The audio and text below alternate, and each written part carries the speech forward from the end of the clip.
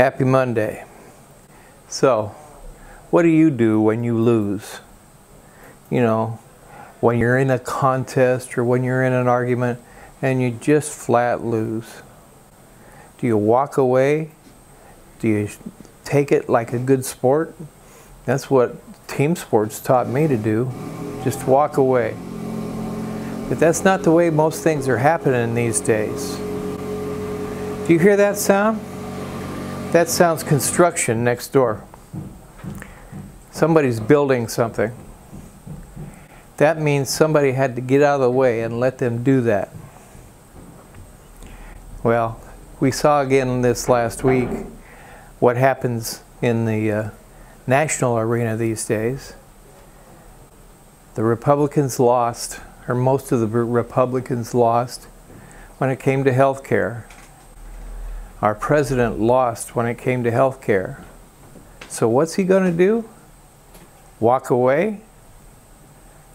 Accept the results? I don't think so. I think he's going to try to sabotage Obamacare. He pretty much said as much in one of his many tweets. Let Obamacare fail. Well, Obamacare is not going to fail unless he does something. And he has lots of things he can do to make it worse. Almost a guarantee that's what he's going to do. And unfortunately, that's kind of the way a lot of people respond these days when they lose. We see it in Long Beach all the time.